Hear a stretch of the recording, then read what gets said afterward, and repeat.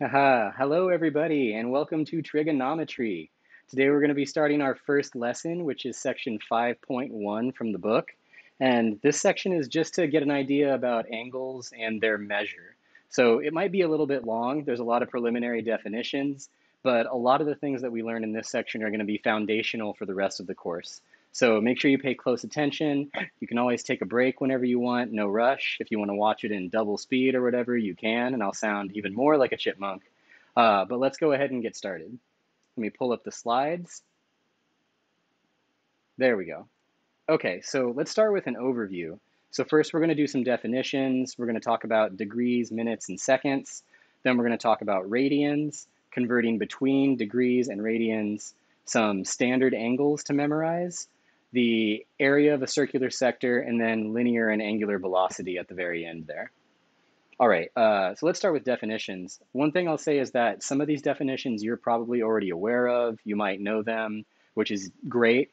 If not, we're going to go through them. Some of these I'm going to go through pretty quickly because typically you'll cover them in like a high school geometry class or something like that.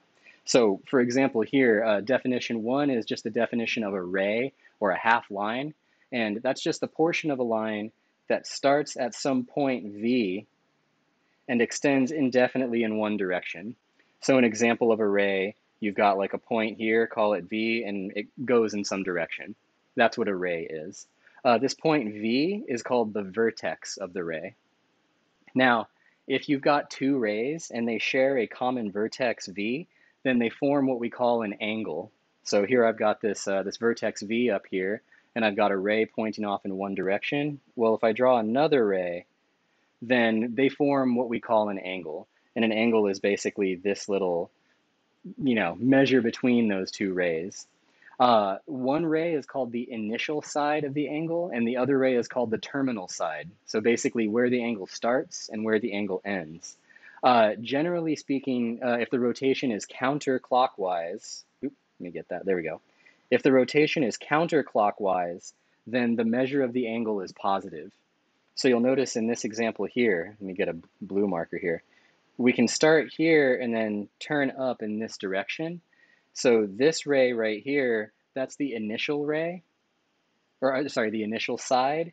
And then this ray right here, that's the terminal side of the angle.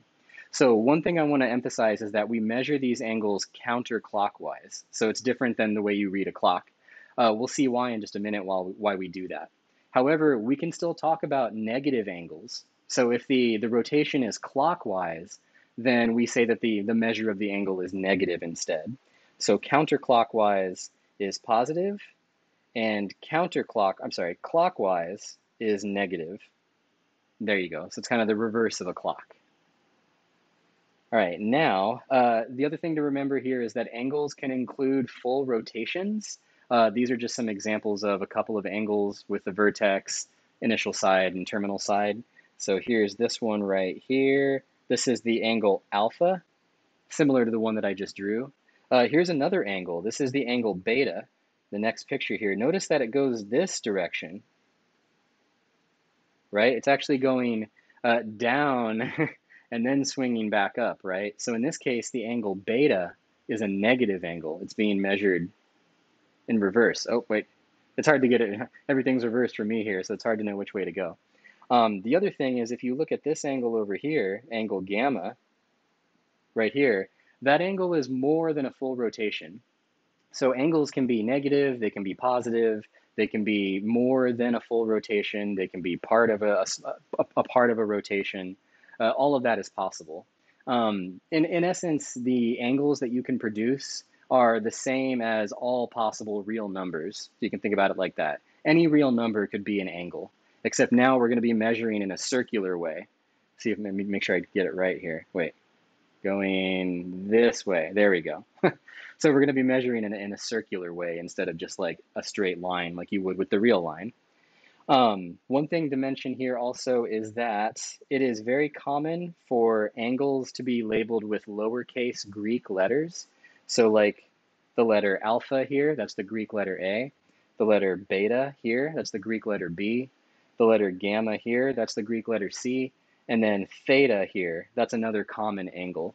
And the reason that we label angles this way is because oftentimes we want to differentiate between the length of a side of an angle and the angle itself. So a lot of times we'll use just standard Arabic letters like A, B, C for lengths of sides, and we'll use Greek letters alpha, beta, gamma for the angles themselves, the angles in between the sides. All right. Okay, this is an important one. So an angle theta is said to be in standard position if the vertex is placed at the origin of the Cartesian coordinate system with the initial side corresponding to the positive x-axis. So a lot of times when we do our analysis, what we really want is we want to be able to assign coordinates to these angles and to these rays and to these sides of objects, right? So what we're going to do is we're going to basically put our vertex of interest right at the origin, right at the 0, 0 point in the Cartesian plane. And then we can measure our angles in a counterclockwise way. And actually, maybe now this is a good time to point out why we measure them in counterclockwise fashion. And that's because this quadrant up here, let me erase some of this. This quadrant up here, quadrant number 1, the x and y coordinates are both positive. So generally speaking, if you want to get started, it's good to start positively, right? So we call this the first quadrant. This is the second quadrant. This is the third quadrant. And then this is the fourth quadrant. You might remember this from a geometry class. And so that's why we measure our angles like so, to go 1, 2, 3, 4. Oh, wait, 1, 2, 3, 4. There we go. Yeah, over here, this other picture, we've got an angle that's in standard position, but it's a negative angle, right? So this angle theta is measured this direction, which means it's negative. Okay. So, oh, yes, yes. Okay, y is in that quadrant. Oh, the little typo there. When we put an angle in standard position, the terminal side will either lie in one of the quadrants, in which case we say that theta lies in that quadrant, or it might lie on an axis, in which case we say theta is a quadrantal angle. So for example, in part A right here, angle theta lies in the second quadrant.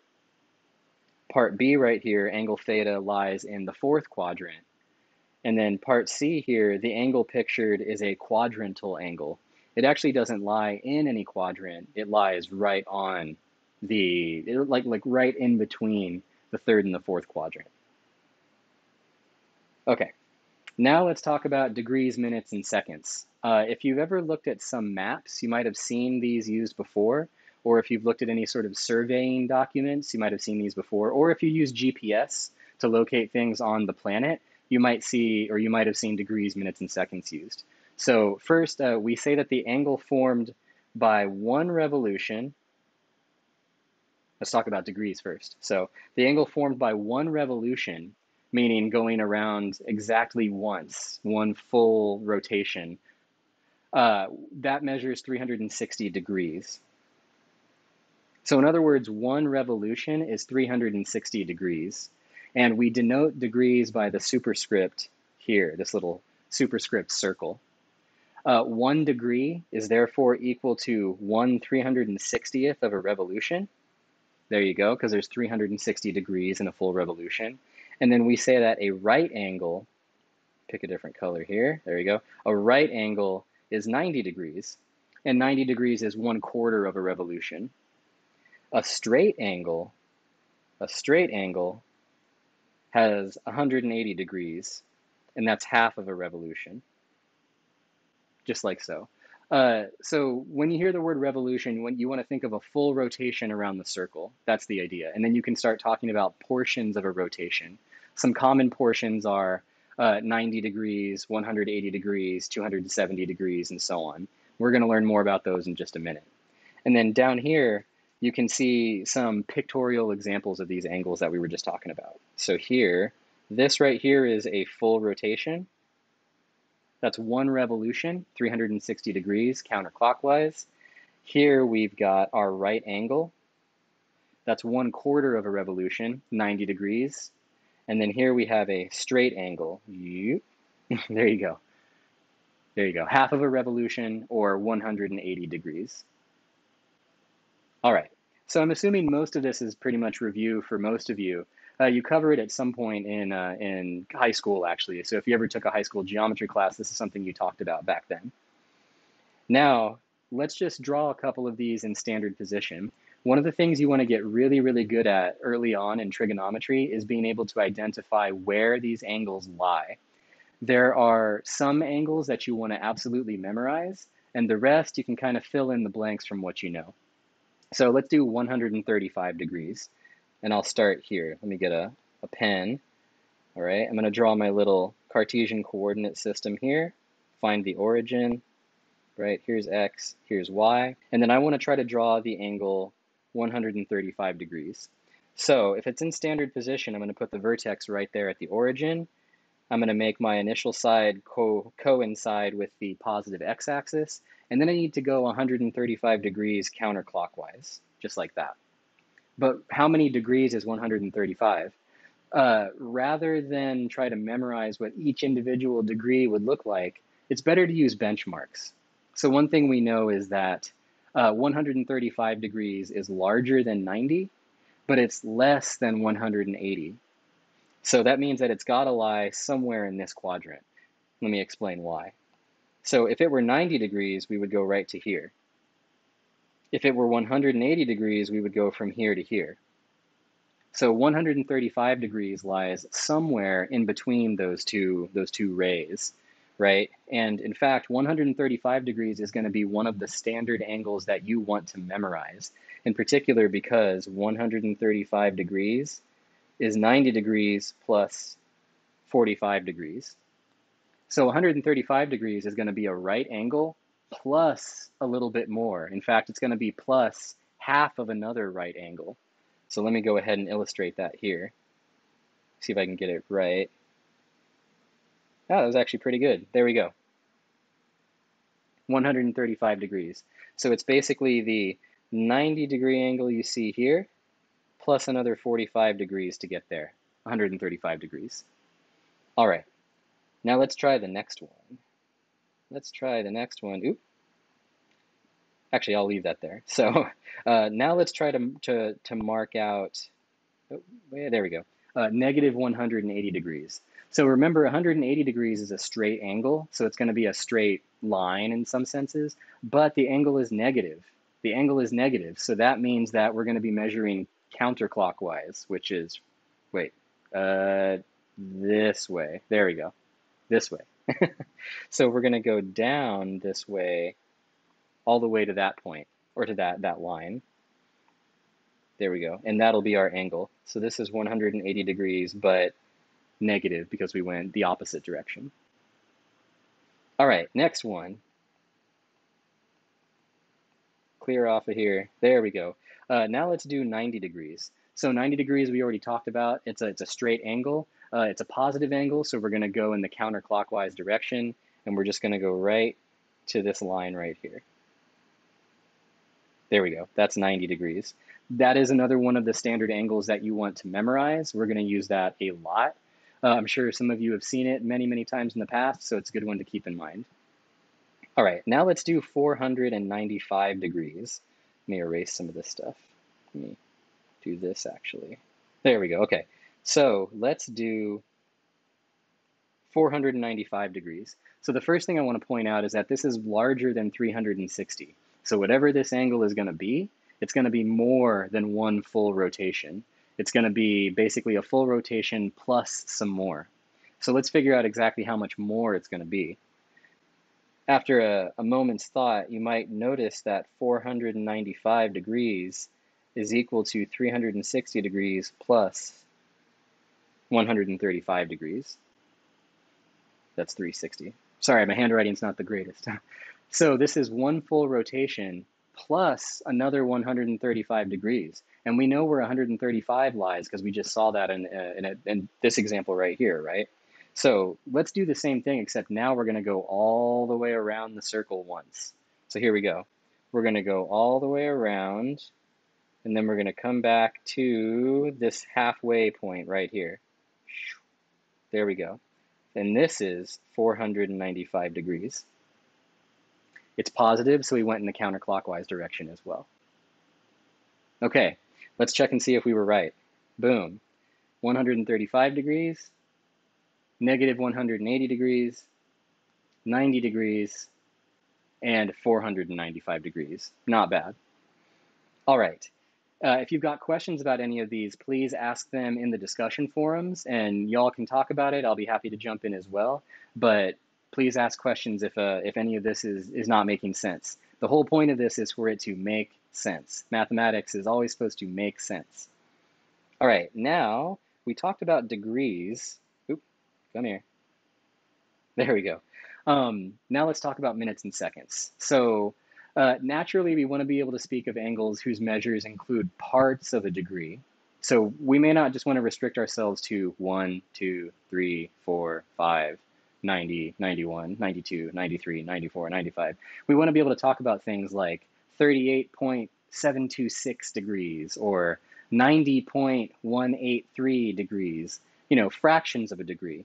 So we can do that using a decimal representation. That is allowed. You can talk about something like 38.726 degrees.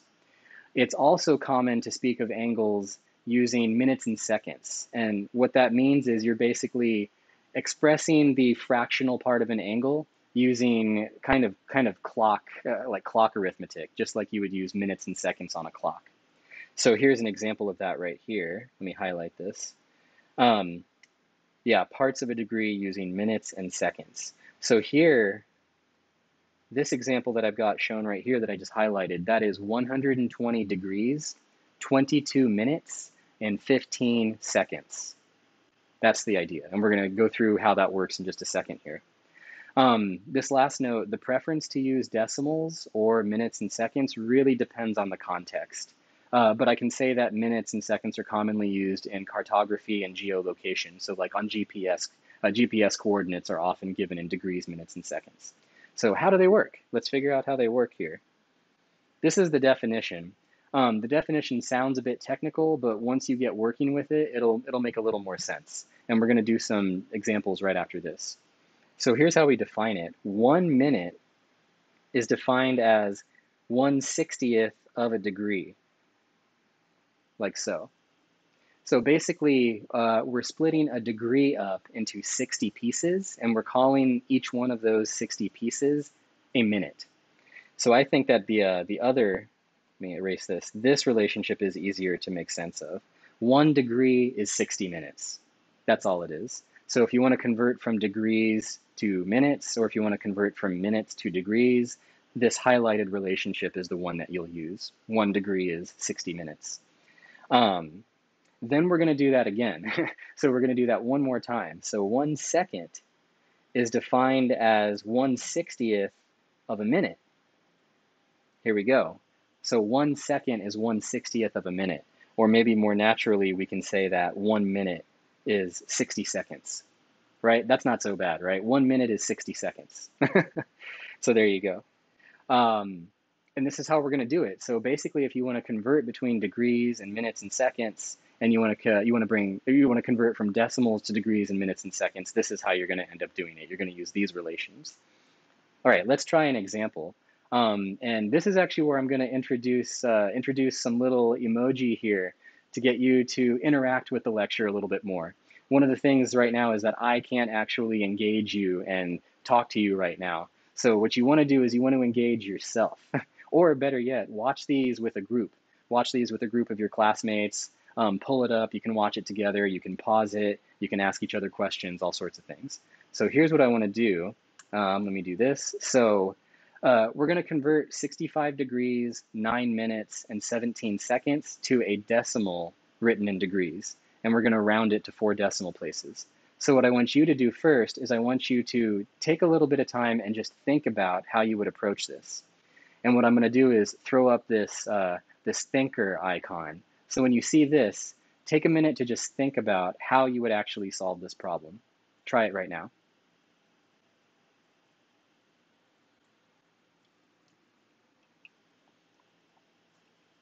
All right, now that you've had a moment to think about how you would approach it, I want you to do something, maybe it might seem a little special to you, but I want you to just say something out loud to yourself about how you would try to solve this. And I really do want you to speak out loud. You can, if you're alone, you can just speak to yourself. Talking to yourself is great. It helps you work out ideas. Or you can talk to your dog or your cat or the wall or your brother or your sister or whoever, but say something out loud to give your brain that audio feedback, and that'll help you make sense of things. So say something out loud about how you would approach the problem.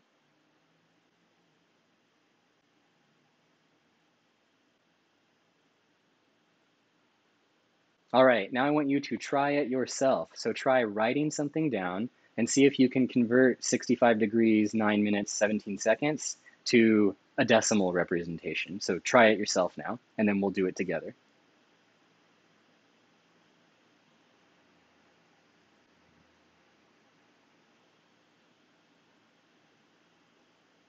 All right, let's try it together now. All right, so the first thing we can do is this. You don't need to write all of these steps if you don't want to. I'm just breaking it all down very, very deeply and rigorously so we can see each individual part, trying not to skip any steps here. So the first thing we can do is this. We can rewrite 65 degrees, 9 minutes, and 17 seconds as a sum. It is quite literally 65 degrees plus 9 minutes plus 17 seconds. And then what we're going to do is we're going to convert the minutes and seconds to degrees. So here's how we do it. Remember that 1 minute is 1/60th of a degree. So let me erase this piece for a second. We're going to focus on this 9 minutes part. Well, 9 minutes is 9 times 1/60th of a degree. Again, because 1 degree is 60 minutes, right? So that's how we're going to convert that to degrees. Now, for the seconds, we're going to convert 17 seconds to degrees by remembering that each second is 1/60th of a minute, and each minute is 1/60th of a degree. So this is kind of like, I mean, it literally is converting units. If you remember how to do that from back in the day, you're literally just converting units. So you basically keep multiplying, keep multiplying by the conversion factor until you get the right units at the end. So that's why we actually have 1/60 times 1/60 again, because that's how many seconds are in a degree. 60 times 60. All right, now we can go to a calculator, or we can do a little bit of arithmetic on our own. And 9/60 is actually 0.15. So 9 minutes is 0.15 degrees. And then 1/60th times 1/60th is about 0.0047 degrees. Now you can add everything up. 65 degrees plus 0.15 degrees plus 0.0047 degrees gives us 65.1547 degrees. Yay! Not too bad, right? If that seemed really confusing, that's okay. Don't worry, you'll get some practice on the homework. You can always review these slides, you can review these lectures, and you can also ask questions, and we'll all be happy to help. Now, let's try this again. So what we just did was we went from degrees, minutes, and seconds to degrees, to a decimal representation. Now let's go the other way. Let's start with 32.479 degrees and convert it into degrees, minutes, and seconds. All right, so just like before, first thing I want you to do is just think about how you would approach the problem. Pardon me.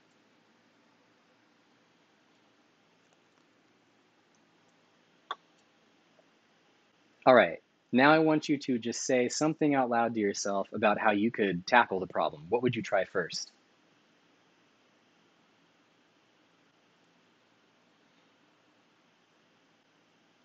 All right, now try it on your own. Write something down, try to do the calculation yourself, and convert 32.479 degrees to degrees, minutes, and seconds.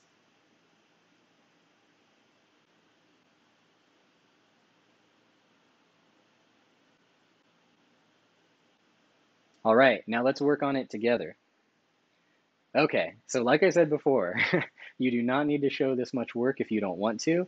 I'm going to show this much work just so that we can see each individual piece and follow exactly what is going on. So the first thing we're going to do is the same thing we kind of did in the last problem, which is split this up into pieces. So we're going to split 32.479 degrees into 32 degrees plus the fractional part of a degree, 0.479. Now, here's the thing to remember, and it's this. 0.479 degrees is the same as 0.479 times 1 degree. These degrees are basically our units, right? They're what we're counting with. We want to count with degrees. So how many degrees do we have for this little portion? We've got 0.479 of those things. Well, each one of those things, those degrees, is equal to 60 seconds. So let me erase some of this. Just emphasize that relationship. Yeah, 1 degree is 60 seconds. So if we have 0.479 degrees, we have 0.479 times 60 seconds. I'm sorry, minutes, not seconds. I meant to say minutes. There we go. And now we can do this multiplication with a calculator, for example. So you do 0.479 times 60 with your calculator, and you get 28, oops, you get 28.74 minutes, just like so. So now we've got degrees and minutes. Now we need to convert this into seconds. So one thing I want to point out is we've got 28 whole minutes here. Maybe I'll erase this and emphasize it here. We have 28 whole minutes. And then we have a fractional part of a minute. We've got 0.74 minutes. Well, that's great because we can convert that to seconds. Remember, each minute is 60 seconds, right? So we just need to do the same procedure we did a second ago. Shed off the whole part, peel off the fractional part, and then we'll convert the minutes, the fractional minutes, into seconds instead. So that's what's going on with these steps right here. First, we shave off the whole minutes and separate the fractional part of a minute. Then we're going to do 0.74 times 1 minute because we're counting with minutes. And then we're going to remember that 1 minute is equal to 60 seconds. So we're going to do 0.74 times 60, and that'll convert it into seconds. So when we do that in a calculator, or however you'd like to do it, we get 44.4 seconds. And that is all we really needed, because now we have our representation. 32 minutes, 32 degrees, 28 minutes, and 44.4 seconds. You can write it as a sum, and then just to clean things up, this is the final answer. 32 degrees, 28 minutes, 44.4 seconds. And that's it. So that's how you convert between degrees, minutes, and seconds, and a decimal representation of a degree. Now, let's change pace a little bit and let's talk about radians. So, radians are very, very cool. They're very, very cool. They're extraordinarily helpful, and they are superior to degrees in almost every way. The definition of them written in text is kind of hard to wrap your head around. So I do actually have a really good animation of what this definition really means. This is an idea that you want to make deep sense of, and there are other videos online you can watch. I'm going to show this really, really good animation that's going to help, written by Lucas Vieira, and he has a bunch of different trigonometric GIFs that you can find online that really show what's going on. So I'm going to read the definition out loud, and then we're going to make more sense of it in just a second here. So if we're given a circle of radius r, if the length of the circular arc subtended by a central angle theta is also r, then the measure of the angle is 1 radian.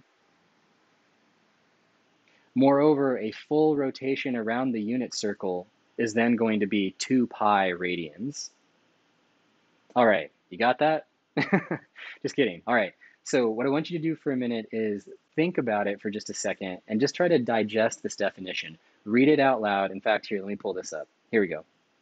I want you to read this definition at least 3 times, and I want you to say it out loud to yourself at least 3 times. And then we'll look at the animation.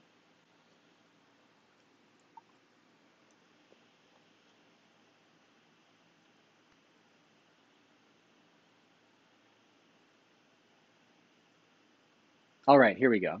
You can click this link on the slides, and it will take you to this same animation. I'm going to pull it up here just like so, and I'm going to have to reload it. So give me 1 second here. There we go. Actually, it looks like it's about to restart.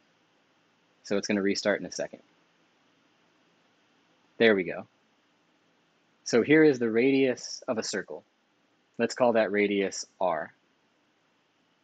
And we're going to take that radius and we're going to like fold it onto the circle, like wrap it around the circle. That angle is what we call 1 radian. Now let's look at other types of radians here. That's 2 radians, 3 radians, and pi radians. And then if you go all the way around, you're going to get 2 pi radians. That's the idea. Let's watch it a couple more times before we move on. It'll reset in just a second here. All right, start with our vertex. We're going to draw a line. That'll give us the radius of a circle. Let's call it r. Now we're going to take this length and we're going to wrap it onto the circle right there. And that gives us 1 radian. So radians are measuring angles, but what's nice about radians is they also measure arc length. And if we're using the unit circle, then the length of that circular arc is the same as the radian measure. So that's one of the reasons that we really, really like radians, because there's a one-to-one relationship between the angle that's being subtended or swept out and the arc that's being traced out on the circle. And we're going to see this relationship in a slide, in the next slide actually. But let's watch the animation one more time. There's our radius r. Wrap that radius onto the circle, and that will denote 1 radian. 1 radian, 2 radians, 3 radians, and then pi radians. So pi radians is half of a circle. And then 2 pi radians is the full circle. There you go. All right, so you're more than welcome to watch this more on your own. Like I said, you can click that link on the slides and it will take you to this if you ever want to review it. But making sense of what radians are is going to be really, really important and really, really helpful. All right, let's go back to the slides. Okay, let me do this. There we go. Okay, so here's one of the reasons that we really like radians. Sorry, there you go. I actually said this already, but radians are superior to degrees because not only do they provide an angle measure, they also provide a circular arc length measure, which degrees do not. Degrees do not tell you anything about the length of an arc. They just tell you about the angle itself. So more specifically, if we know that a full rotation of the unit circle is 2 pi radians, then we get the following result, which is really, really handy. So let's say we're not using the unit circle. Let's say we're using a circle that has radius r, right? It has radius r. So if you sweep out an angle of theta radians on this circle, then the length s of the arc subtended by the angle is r times theta. That's what it is, r times theta. So what I'm saying here is, if you want to know the length of a circular arc, it's simply the radius times the angle. But the angle has to be measured in radians, In fact, maybe if I rewrite this like so, think about it like this. Theta equals, I'm just going to divide both sides by r. Divide both sides by r and you get s over r. So that angle theta is the length of the circular arc divided by the radius itself. And that's how we define radians. That's what makes them so nice. So there's this really beautiful relationship between radians and arc length. And that's why we prefer to work with radians instead of degrees. All right, so that being said, because we had talked earlier and said that 360 degrees is a full revolution, that means that 360 degrees is equal to 2 pi radians. We saw that in the animation as well. So that is the conversion factor. Just like we were converting between degrees and minutes and seconds and so on, there's a conversion relationship, an equation that relates the units. That's what these are. So in general, 360 degrees is 2 pi radians.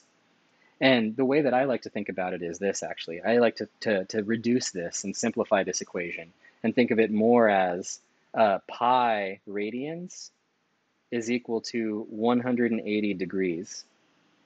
So pi is like half the circle. And this is going to be really important because this will help you make sense of angles as we go forward through the course. Because we're going to be using radians more often than degrees. And this is how you want to convert between them. These other equations that I have in the box are just more specifically solved. So 1 degree is pi over 180 radians. And that's because, let me erase this and this. If I were to divide both sides of this by 180, then what I'm going to get is a cancellation over here, and I'm going to get 1 degree equals pi over 180 radians. Actually, I should do this right here. Sorry. There we go. So pi over 180 radians is 1 degree. And then vice versa. If I were to divide by pi instead of 180, I would get the other equation. So let me do that one. All right, now I'm going to divide both sides by pi. Divide by pi, divide by pi, cancel, cancel. We're going to get 1 radian equals 180 over pi degrees. So that's the conversion. My recommendation, the conversion relationship is 180 degrees is pi radians. And once you've got that, everything else just follows from that. It's really, really nice. Okay, now, important note, we're going to assume that all angles are measured in radians, not degrees. All right, so from now on, when you see an angle, you need to treat it as if it's written in radians, and you need to assume that it's radians and that it's not degrees. And as such, we're going to omit the notation RAD. So we're not going to label it as radians. We're just going to agree now that we're assuming that it's in radians. And if it's in degrees, we will specifically notate it using the degree symbol. Using the degree symbol, that little circle, right? This thing. So if you don't see that little circle, it's not degrees. That's what I'm saying. All right. This is something I touched on, but we're going to see this more as the course goes on. In practice, it is easy to think of radian angle measures as multiples of pi. That's what I was kind of saying up here. You want to just think of all these as multiples of pi. And when I mean pi, what I want you to visualize is that half circle. That half circle. In fact, maybe I'll flash back to this really quick. Hold on. Remember this thing? That was 1 radian. Let's look at what pi radians looks like. Here it comes. 2, 3, pi. So this is pi radians. So when you think of pi radians, think of this upper half circle, okay? That's pi now. Think of that as pi. All right, let me go back to the slides.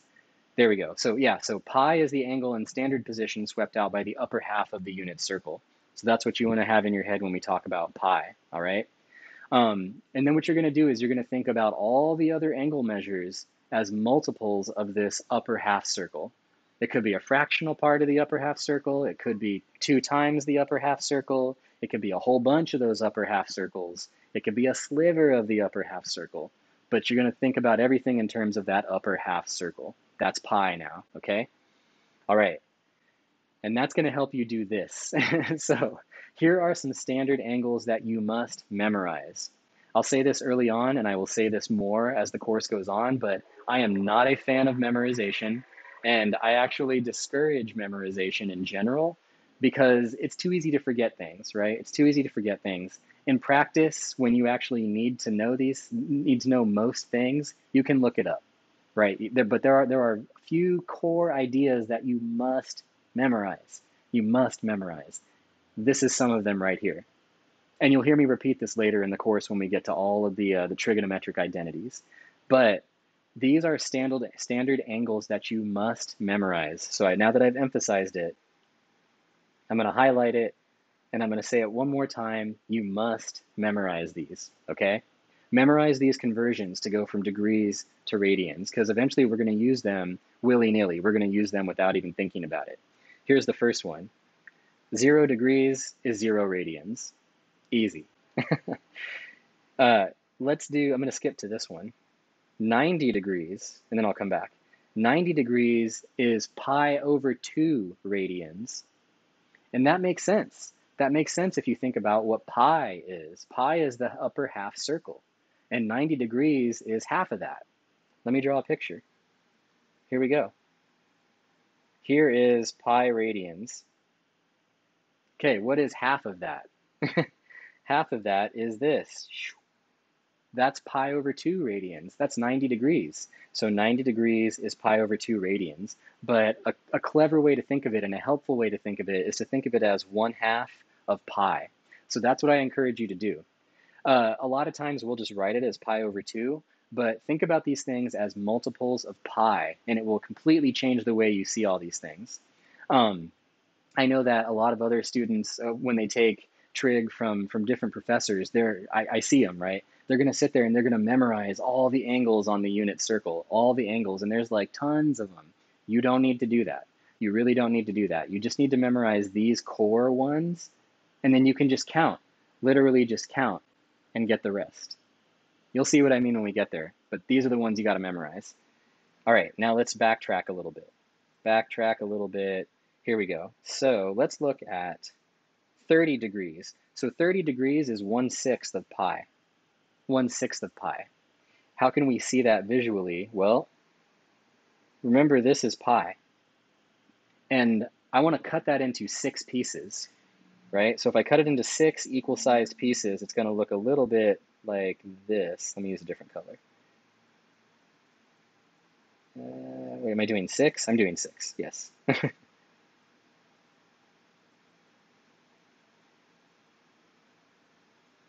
Okay, pretend those are all equal-sized pieces. 1, 2, 3, 4, 5, 6. Well, 6/6 of pi is pi.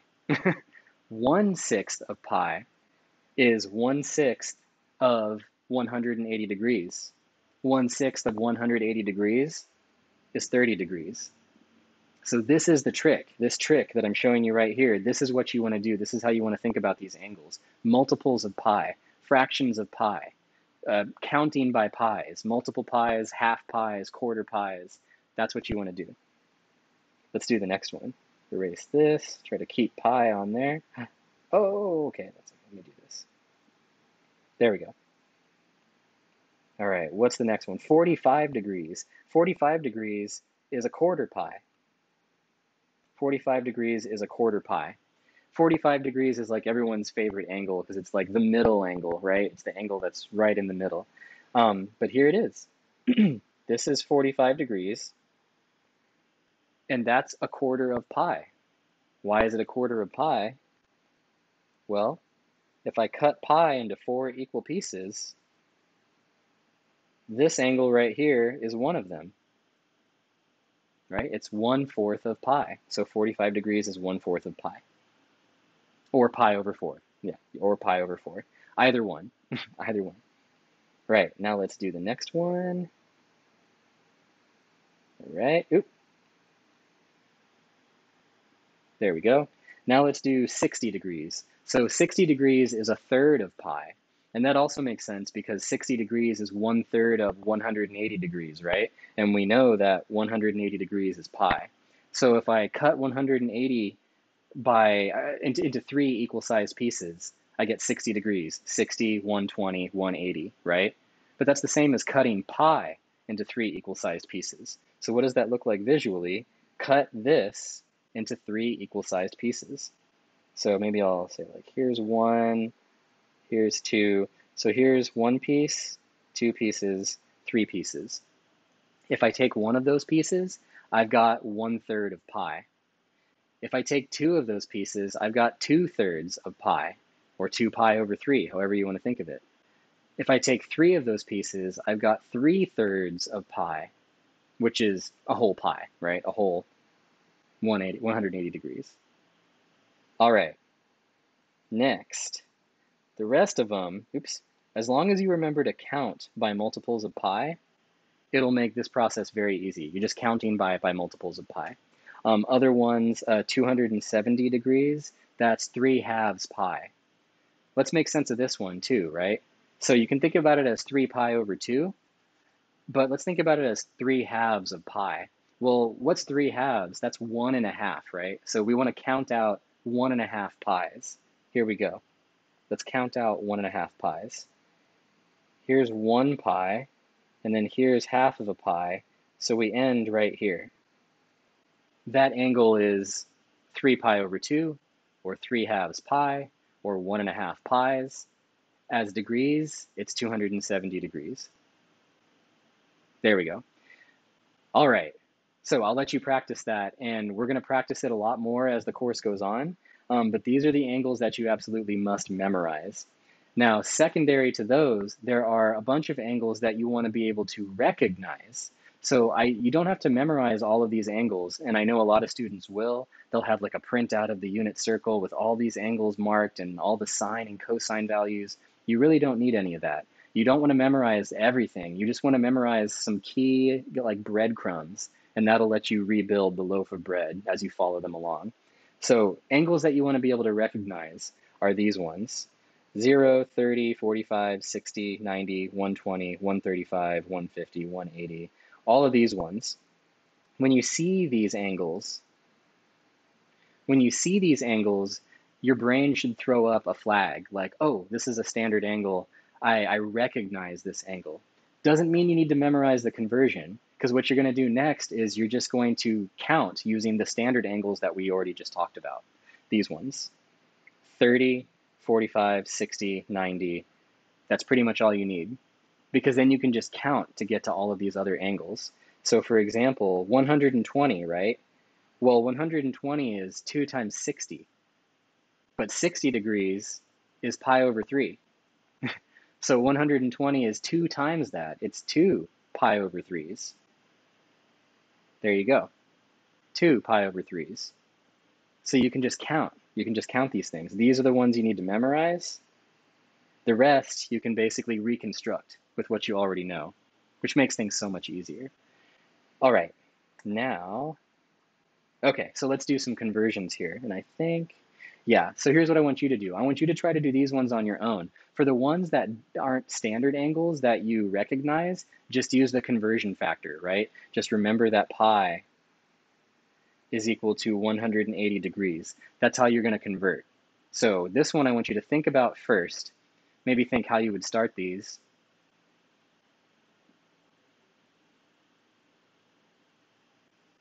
Right? Now, say something out loud about how you would start these. Maybe like, what equation are you going to use?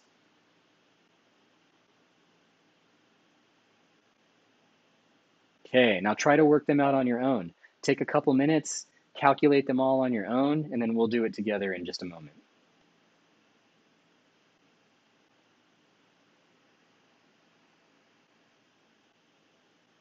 All right, here we go. I'll do a couple of these, but I don't think I'll do all of them. You can always read them on the slides here. First of all, the first one, this is one you want to have memorized. 30 degrees is pi over 6. It's 1/6 of pi. So that one you should be able to do like that. For the next one, I wanted to show you a little bit of a clever trick you can use. So notice that 15 degrees is half of 30 degrees, right? That's half of 30 degrees. Well, 30 degrees is pi over 6. So 15 degrees is half of that. 15 degrees is pi over 12. Half of pi over 6. You can use those tricks. You can use those factors and those scalings to figure out these other non-standard angles. What about 200? Well, 200, I can't think of a simple scaling factor that will take me to a standard angle that I have memorized. I'm like, okay, 200, I mean, there's like 180, 90, 30, 60, 45. Can't really figure it out. So then I'm just going to go to the conversion factor, pi over 180, right? So 200 degrees is 200 times pi over 180 radians. So you do that multiplication and you simplify and you get 10 pi over 9. 10 pi over 9. Another thing that I'm going to recommend, when you convert to radians, it's good to do a little check to be sure that your answer actually makes sense, right? 10 pi over 9, hold on, 10 pi over 9, that's 10/9 of pi. That's a whole pi, right? I'm going to even write it like this. This is 1 1/9 pi. You're allowed to write that. There's nothing that says you can't use mixed numbers to make sense of things. You're allowed to use mixed numbers. That's a proper number form. So don't shy away from them. This is 1 1/9 pi's. Okay, so 1 and 1/9 pies. So that's like one whole pie and then like 1/9 of a pie. Does this look like 200 degrees? It does. It does look like 200 degrees. It's 180 degrees plus another 20 degrees right there. Yeah, that's 200. Makes sense. This agrees. This makes sense. It seems to be right, and turns out it is right. All right, now let me go to the next one here. Negative 150 degrees. Well, we could use the conversions. We could think of it as 120 plus 30 and add those up, for example. Or you can just use the conversion factor, which is what I did here. So we get negative 5 pi over 6. All right, now let's see if there's any others. Let me look at letter F for a minute here, so I can say something early on. What is pi over 7? Well, there's no nice multiple of 7 that's going to fill a full rotation, you could say. So it's better just to use the conversion factor. Pi over 7, well, pi is 180 degrees, so this is the same as 180 degrees divided by 7, and that'll give us an approximation here. And the thing that I wanted to point out is this wavy equal sign. So I want to emphasize this, and if you take me for 2 plus 2c, or if you take me for Calc 1, 2, or 3, or any class, I always emphasize this because this is critically important. Approximations are not equalities. They are not the same thing. When you round or truncate or cut something off or like lower down or round up or raise up, you do not have equality anymore. It's not equal, so don't use the equal sign. The equal sign is powerful. The equal sign means the same value, the same value. If you start changing the value, you're not equal anymore. You don't have equality, so don't abuse the equal sign that way. We have a sign specifically to indicate that you approximated, and it's this wavy equal sign. Yes, you are allowed to use that. That is a proper mathematical notation, and it quite literally means, it's close to that. It's close to that, to some degree of accuracy. It's not equal. It's not equal to it. It's close to it. So when you're getting close, just use a wavy equal sign. Don't abuse the equal sign. Okay. Now, after that whole spiel, let's change gears a little bit again, and let's talk about the area of a circular sector. And we're actually going to derive the formula for this. And the formula comes very naturally, funny enough. There's a formula that you can see in the book. It's here at the bottom of the slides. I have both on the next slide. But let's think about how we can find the area of a circular sector. So here's the setup. Oops. Here we go. We've got a circular sector, all right? And let's say it's angle theta, and the radius of the circle is r. We just want to know what the area of that thing is. How much area is there inside? How much area is inside there? That's it.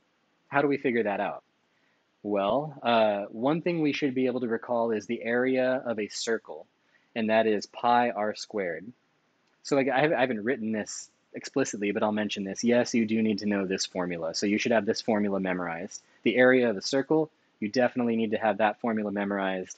And you're also going to need to have the following formula memorized. But again, I'm not a fan of memorization. So if you don't have to memorize something, don't memorize it.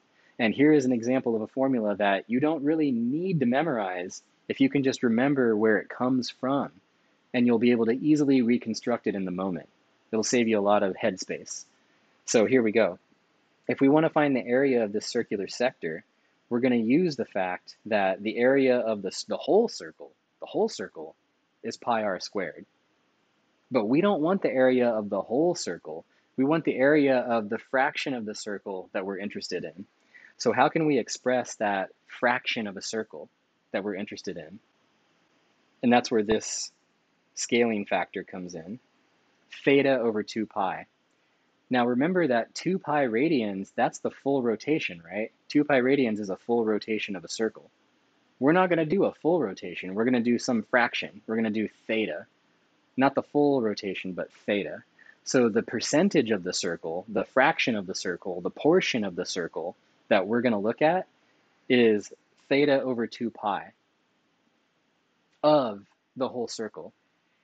So if we want to know the area of our circular sector, we're going to take theta over 2 pi of the total area of the circle.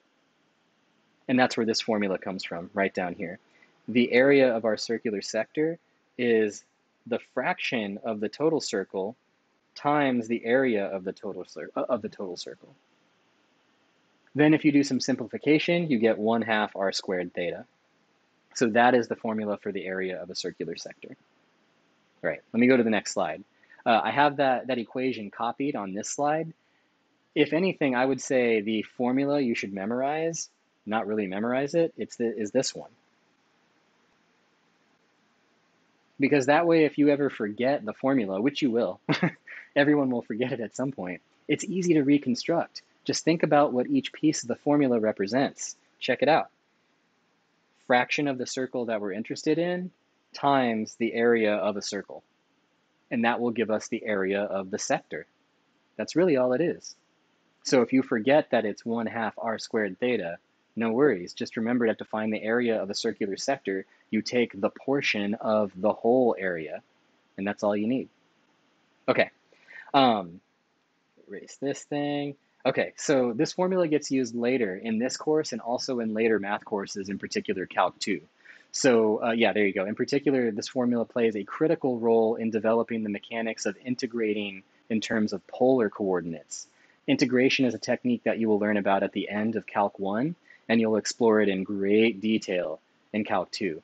But when you learn about that technique and when you learn about that integration process, you don't have to integrate in a straight line. You can also integrate in a circle.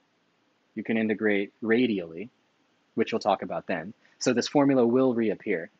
We'll actually learn about polar coordinates in this course, but integration will be saved for Calc 1 and Calc 2. All right, oh yeah, and then this note down here at the bottom, this note is the one that I've already said a few times, so I'm just going to skip it. Okay, perfect. Now we've got an example. So I want you to try this one on your own. So I'm going to throw up the thinker here. So find the area of a circular sector where the radius is 10 inches and the angle swept out is 40 degrees. 40 degrees. So think about how you would start this problem.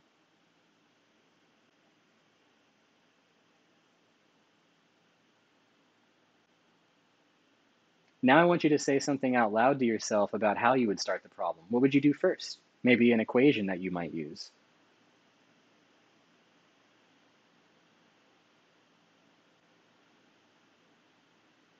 All right, now try to work it out on your own. Write something down, try to calculate it, see if you can figure it out.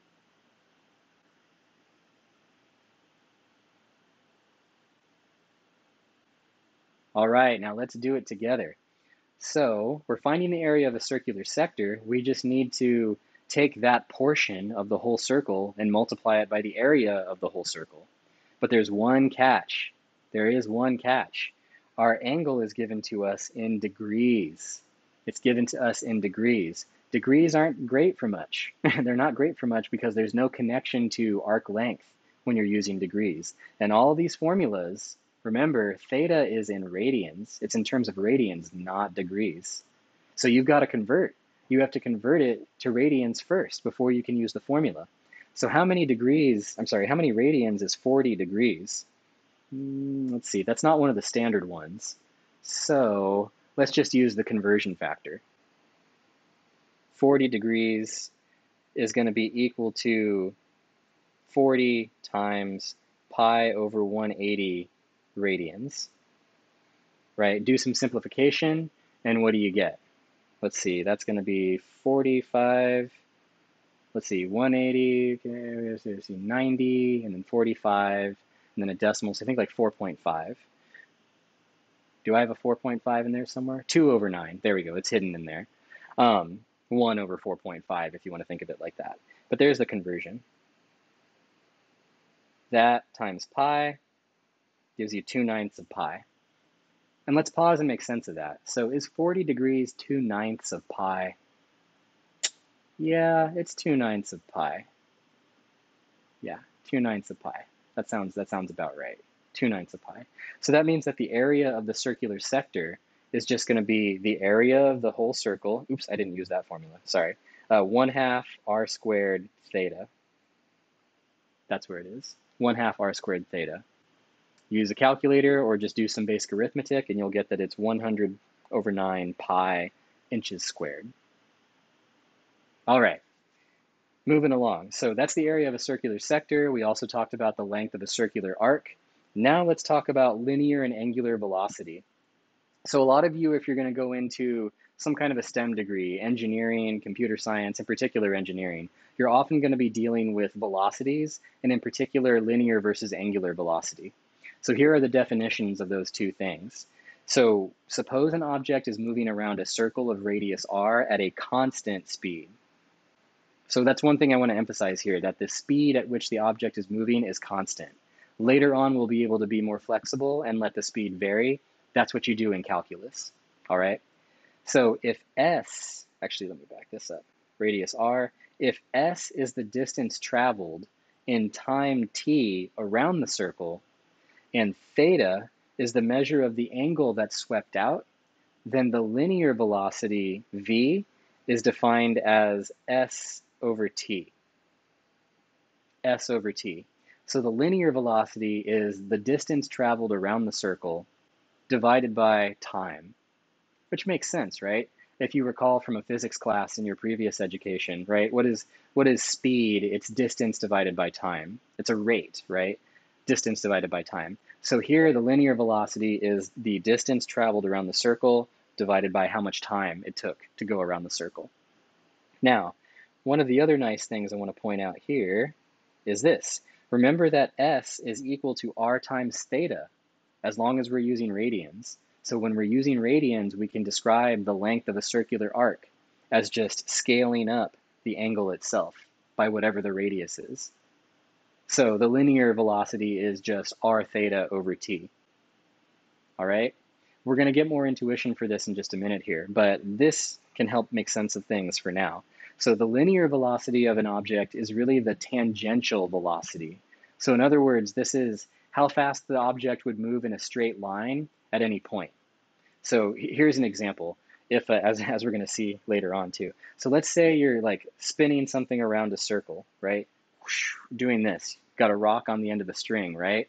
If that rock suddenly flies off of the string, the question is, how fast is it going to go? Because it's going to go, it's going to shoot off in a straight line, roughly speaking. Straight off, it's going to shoot off in a straight line. How fast is it going to be going in that straight line? That is what linear velocity is. That's why it's called linear velocity. It's like going where it would go, or how fast it would go in that straight line. So you can also think of it as tangential velocity. And that'll help you make sense of things when you get to Calc 1 and Calc 3 as well. That's what it is. So that's linear velocity. Now, let's compare that to angular velocity. So angular velocity is basically how fast the angle is changing. So it's a little bit different. But the setup is the same. Suppose an object moves around a circle of radius r at a constant speed. If s is the distance it's traveled in time t around the circle, and theta is the measure of the angle swept out, then the angular velocity, which we denote by the Greek letter omega, is defined as theta over t. Theta over t. So notice the difference here. Let me erase some things here. Erase this, this, this, this, this. All right, so check this out. Linear velocity is the distance traveled along the circle divided by t. Angular velocity is the change in the angle over that time. It's basically the angular measure divided by t, right? That's why it's called angular velocity. It's like angular speed, but you can go in different directions, right? Velocity is it's a vector. It's got speed or magnitude and direction. So angular velocity is just how much angle you sweep out per time. That's really what it is. Yeah, how fast the central angle is changing. Notice that this does not depend on the radius, whereas linear velocity does. This does not depend on the radius because we're just talking about angles here. And now my favorite part is the beautiful connection between linear and angular velocity. And you can actually see it hidden in these formulas, but we're going to make it clear right now through this proposition. Since we know that S is, here I'm going to write this, since we know that S is r times theta over t, we can rewrite that as r times theta over t. But theta over t is the angular velocity. The angular velocity. So what does that mean? That means the linear velocity is actually just the angular velocity scaled by the radius of the circle. Boom. How amazing is that? That's really what it is. That's the connection between angular and linear velocity. So in other words, the linear velocity of an object moving in circular motion is the angular speed scaled by the radius. So you've got some like speed in terms of an angle, right? But if that radius is really big, right, that's going to change the linear speed. That's going to change the tangential velocity. This is the same idea of how if you ever like spin around, if you ever like spin around on a chair or something, and you notice that when you pull in, you tend to go faster, but then you stick your arms out and you'll slow down, that kind of thing. Or better yet, if you've got something spinning around and then you push it out and keep it spinning, it's going to go way faster, right? So in essence, the linear velocity is just your angular velocity, but scaled out by the radius, because you're pushing yourself out farther from the vertex, farther from the center, right? The center of the angle. Cool stuff. Okay. Now let's look at an example. So let's do a word problem here. Let's say a child is spinning a rock at the end of a 2-foot rope at a rate of 180 revolutions per minute. RPM is what those are. So if you're into cars, that's what RPMs are, 180 revolutions per minute. So what is the linear speed of the rock when it's released, right? So I want you to think about this. Think about how you would start it.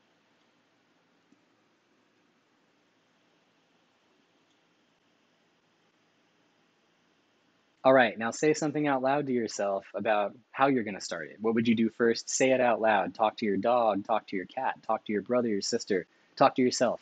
Just say something out loud.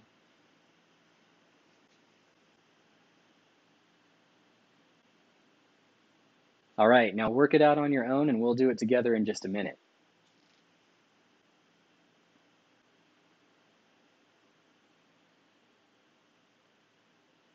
All right, here we go. So let's see here. We know that the rope is 2 feet long, and they're giving us a rate. They're giving us 180 revolutions per minute. Okay, revolutions per minute. So this is an angular speed, right? This is an angular speed. This is like how many times you're going around the circle each minute. So if we want to find the linear speed, we're going to use the formula. Let me be sure I use this one. Yeah, we're going to use the formula V equals R omega. V equals R omega. Because we're pretty much given the angular velocity, but we have to convert it a little bit, or we got to think about how much a revolution is in terms of radians, right? But once we have that, we can just use this formula, V equals R omega. Here we go. So we're going to convert revolutions to radians. 180 revolutions per minute means the circle is traversed 180 times each minute. 180 times each minute, right? So how many radians is a revolution? 2 pi. 2 pi is one full rotation around the circle, one full revolution. We've got 180 of those per minute. In fact, maybe I'll add this just to emphasize it. 180 of those per 1 minute. There you go. So that's going to give us 360 pi radians per 1 minute. That's the angular velocity, 360 pi radians per minute. Thus, the linear speed is just going to be that number scaled by the radius, which is 2 feet. And that's what we get down here. Angular velocity scaled by the radius gives us the linear velocity, 720 pi feet per minute. And then if we want to convert that into a different unit so that it's a little more relevant to our interests, like Man, what does that even mean? 720 pi feet per minute? I can't make sense of that intuitively. I don't know about you all, but I can't. Um, so let's convert it to miles per hour. You can use the usual conversion techniques, but I skipped them here. That is 25.7 miles per hour, roughly speaking. So if that kid is spinning the thing like this, and the rock flies off, that rock is flying off at 25 miles an hour, almost 26 miles an hour. There you go. All right. Okay, so that's it. Let's play. So now what you should do is go try to do the homework, all right? Work on the homework, practice these problems. You are fully prepared and fully capable of doing section 5.1. And then the next section is 5.2, and we'll talk about that next time. So thanks again for watching. I know this was a bit of a long lecture. I apologize. Some of them will be a little bit long like this. Some of them will be incredibly short, but it's hard to say which ones. All right. So thank you again, and I will see you all next time. Where's my outro? Oh, there it is. Got it. See you next time.